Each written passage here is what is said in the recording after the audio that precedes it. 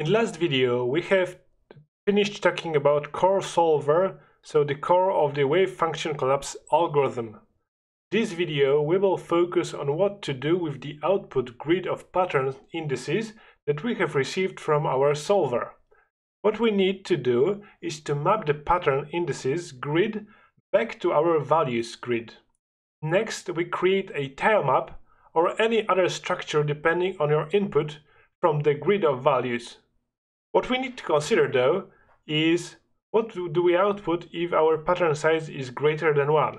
Because if our pattern size is 1 and we want the output of 3, then we have 3 patterns in each direction, so the grid is 3 by 3.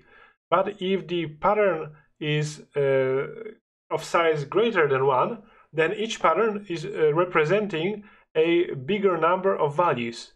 So if we have a 3 by 3 grid of patterns and each pattern has 2 by 2 in size, then we end up with a 6 by 6 output grid.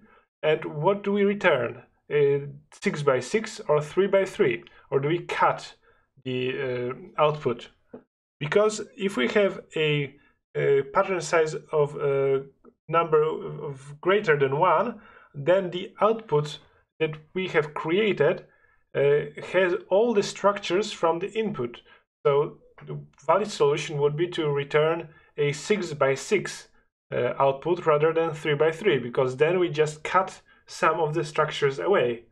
But in our example, we will still return the output asked by the user. So the size 3 by 3 means 3 by 3 despite the size of a pattern. In the slide you can see that the pattern grid is mapped back to the values grid, and the result is then transformed into a tilemap. In the next video we'll get to Unity setup and start implementing the wave function collapse code.